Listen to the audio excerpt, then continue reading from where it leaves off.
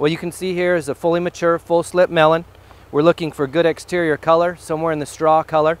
You're looking for a strong blossom end, and in general, just a good, strong, firm piece of fruit with no defects. I'll go ahead and cut it so you can see the interior color.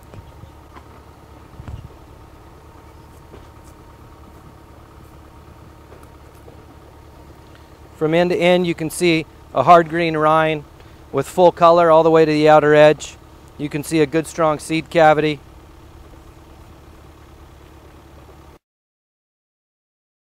Cantaloupe actually comes from the cucumber family, so as they mature, they actually look like a cucumber when they're young.